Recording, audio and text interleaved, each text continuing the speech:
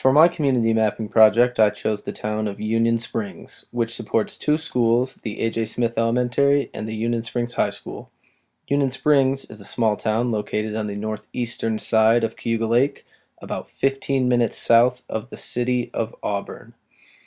The town has a population of about 1,090, with the median age being 34.4, and about 40% of families in the community have children under the age of 18.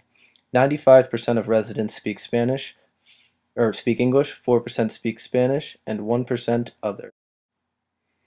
Now, if we take a ride down the main street of Union Springs, which is Route 90, you will see that there is a Chevy dealership which dominates most of the business in the town. And along the left here, you see some commercial businesses.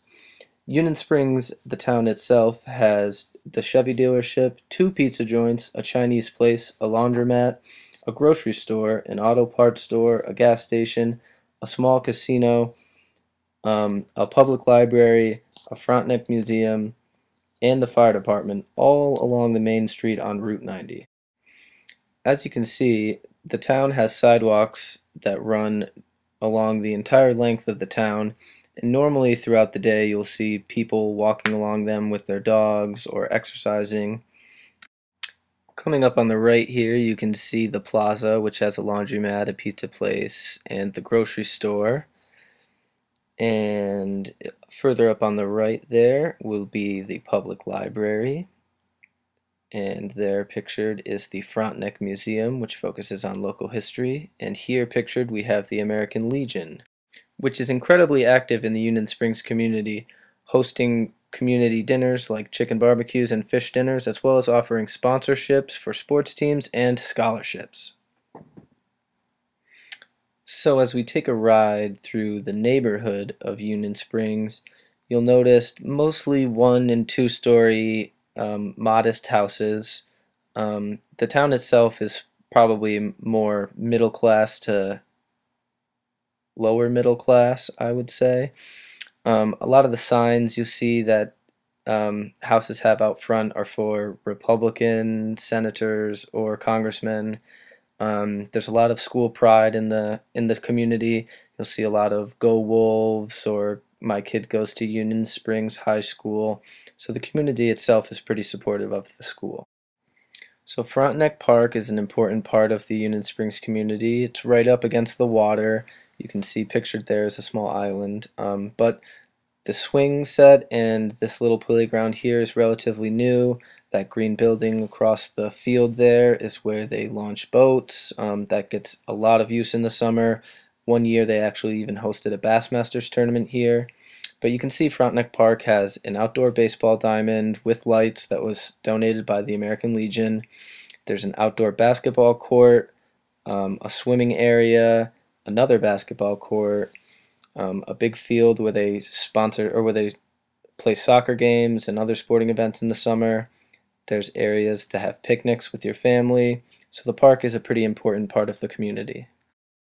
So the Union Springs Central High School is categorized as rural distance, which describes the school's distance relative to an heavily urbanized area like Auburn.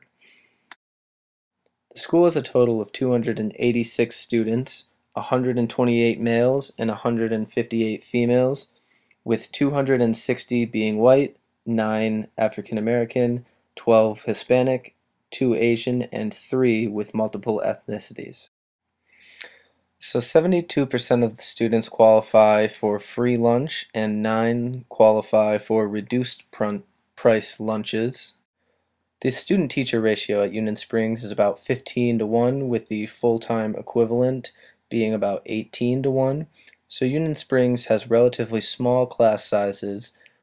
So now we'll just take a walk outside the back of Union Springs High School and take a look at the softball field, the tennis courts, the baseball diamond, the football field, the track, and some of the practice fields. So Union Springs High School is a public school, and they are a public school, which means they receive their funding through taxes. The superintendent has the office in Union Springs High School, and he is found there most days of the week. There are two principals in the Union Springs High School building, one high school, one middle school, but most of the middle school tends to stay on the first floor.